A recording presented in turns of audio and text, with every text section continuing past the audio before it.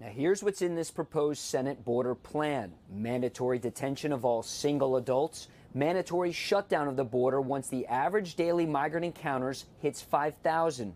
And the shutdown would not lift until daily encounters reduced to less than 3,750 encounters per day. And in short, here's the plan of how many migrants would be allowed into the U.S. under the Senate deal: 150,000 per month and 1.8 million per year. That's about the population of Phoenix. At a certain point, we are going to have to publicly call the question of our Republican colleagues in a variety of ways when it comes to doing what is right for America's national security interests and for fixing our broken immigration system.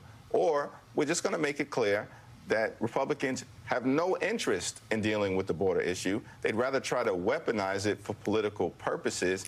This whole border deal, they want the perception that they're taking the border seriously without actually doing anything to take the border seriously. But as you said, they see the polls. They know that this looks bad for them right now. But I've always maintained Democrats, they're not stupid. They see the long game of this. 6 million plus illegal immigrants already in this country. So they're okay, in my opinion, with taking a little heat on this now because they know that this is going to pay out for them for years and years to come, because the next stage of this is going to be amnesty, voting rights. 6 million plus since Biden took office, probably closer to 10 if we're being honest.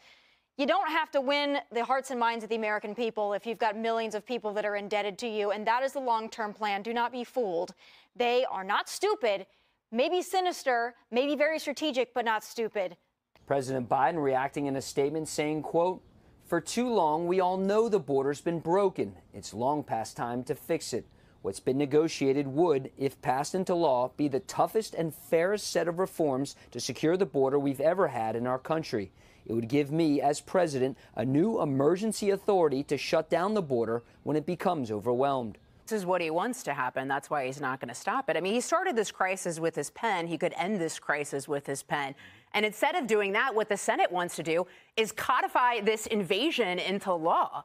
I mean, you saw those numbers, 150,000 illegal immigrants a month, over 1.8 million a year. That's an invasion in perpetuity if the Senate gets its way. So that's what he wants. And I love how he says, oh, I need this bill so I can shut down the border if it's overwhelmed. What do you call over 6 million illegal immigrants that have come into the country? More than the population of 33 states, right? He already has the emergency authority to shut this thing down if he wanted to. But not only does he not want to, but he's fighting states like Texas who are trying to get the job done. So this is going exactly as planned. This is what Joe Biden wanted. On day one of this administration, who ended all border construction? Yeah, it was President Joe Biden. Right? Look, the best president in my lifetime was President Trump, and he did it with the existing laws. Lock down the border, get rid of the rewards and incentives, reject amnesty. Why don't you just try enforcing the current law?